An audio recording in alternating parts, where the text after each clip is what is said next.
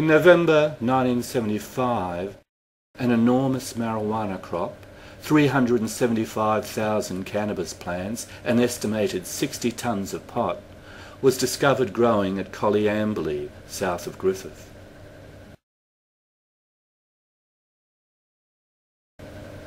In 1977, Don Mackay, the man who informed the police about this massive crop, disappeared.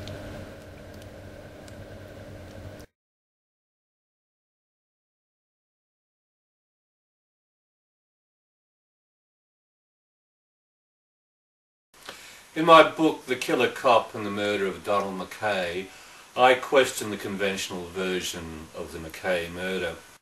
Shows like Underbelly 2 present James Bazley as the murderer. Bazley is said to be the bargain basement assassin who does the deed for $10,000. I believe James Bazley was framed. The man I nominate as the chief assassin is Fred Cray, the killer cop. Fred Cray was in Griffith at the time, working for Frank Nugan at the Nugan Hand Bank to suppress a scandal concerning secret accounts in the names of a local marijuana grower at the Nugan packing shed. It was a result of this scandal that Donald Mackay was murdered. In Underbelly, A Tale of Two Cities, the Mackay murder is portrayed as the work of a lone assassin, James Bazley.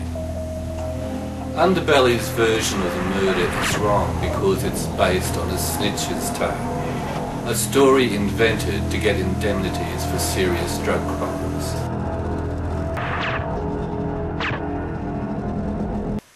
The way snitch provisions work is that if you can offer the police a bigger crime than the one you're accused of, you can bargain with them for indemnities. The snitch was Gianfranco Tizzoni. The Victorian police dubbed him the Songbird, the Supergrass. Tizzoni and his gang got off their major drug charges by saying they were part of a much bigger crime, the conspiracy to murder Donald Mackay, and offering one gang member, James Bazley, as a murderer of Mackay. Bazley had no alibi because he was a man on the run, having escaped from police custody. He was easy to frame.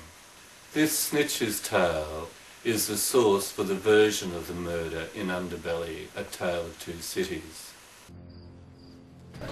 Like Underbelly 2, Crime Investigation's documentary, The Donald Mackay Disappearance, also shows the murder as the work of a lone assassin, because it too was based on Tizzoni's lies. After shooting Mackay, Bazley, the lone assassin, drags the body to the boot of his car, puts it in the boot and drives off. The problem with the lone assassin theory is that Donald Mackay was a very big man, 95 kilograms and 188 centimetres tall. The lone assassin, James Bazley, was slight, middle-aged and 168 centimetres tall. Ian Salmon was Don Mackay's friend and solicitor, and he discovered the murder scene about 1 o'clock the next morning.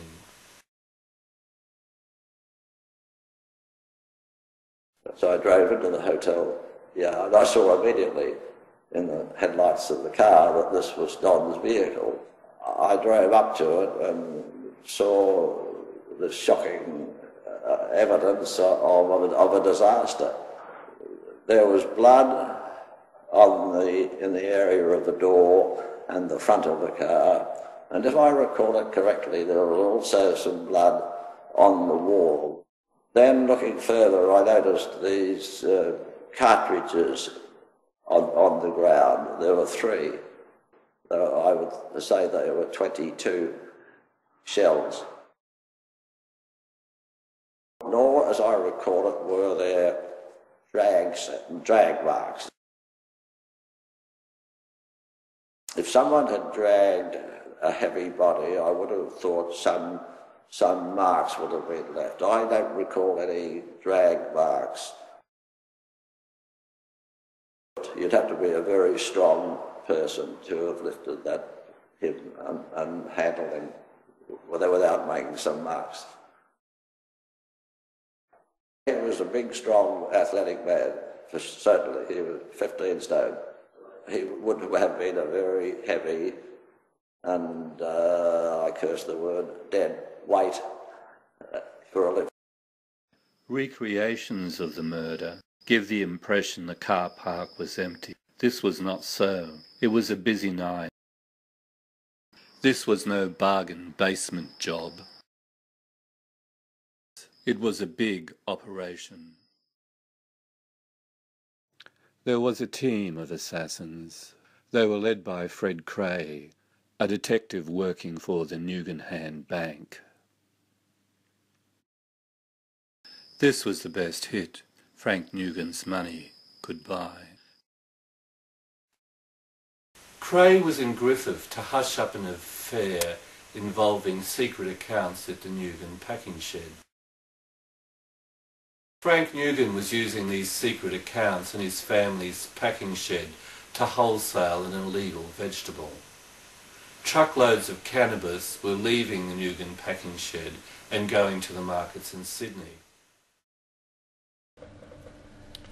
Tony Reeves, the author of Mr. Big and Mr. Sin, is a leading Australian crime writer.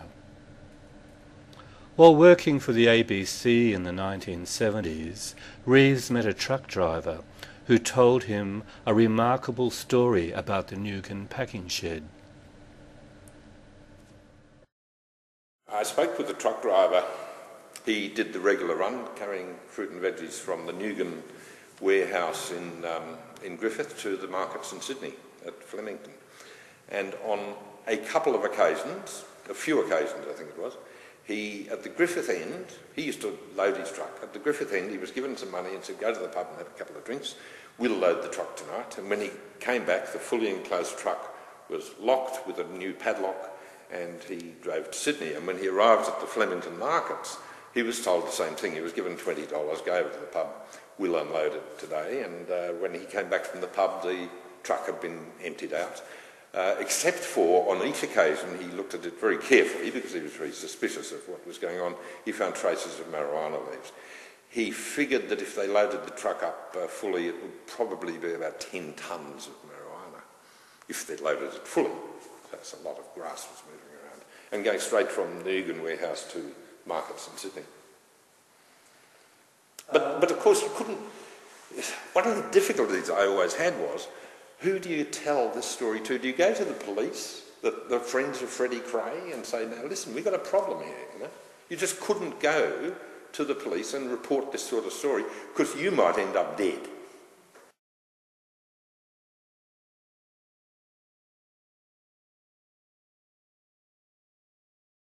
Through the scandal of the secret accounts, Don Mackay was about to find out about Frank Nugan's involvement in the drug trade.